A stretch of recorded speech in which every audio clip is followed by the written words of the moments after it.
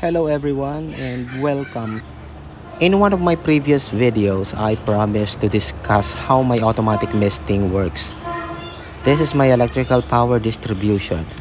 Each socket contains an isolation switch. My auto mist control panel is plugged in here.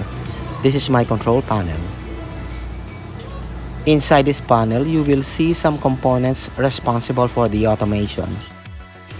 The core component is this temperature and humidity controller. This controller signals my misting pump to run at two conditions. Number one, if the temperature is higher than 40 degrees Celsius. And number two, if my humidity is dropping below 30%.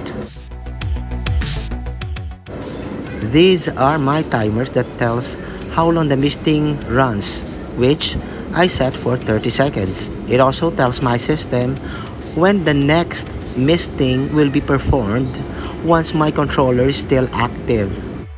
I set this up to be on 5 minutes interval. At this time, I activated manual misting. My misting system gives off a very fine mist. It's noontime today, so you might find it hard to see the cloud of mist. This is the closer view of my misting nozzle. We have to remember that too much misting can cause more problem than solutions. And with the help of my supply fan, stale air inside the greenhouse is always replaced. The auto mist, together with a 50% black net shade and the supply fan, keeps my greenhouse into its optimal growing condition.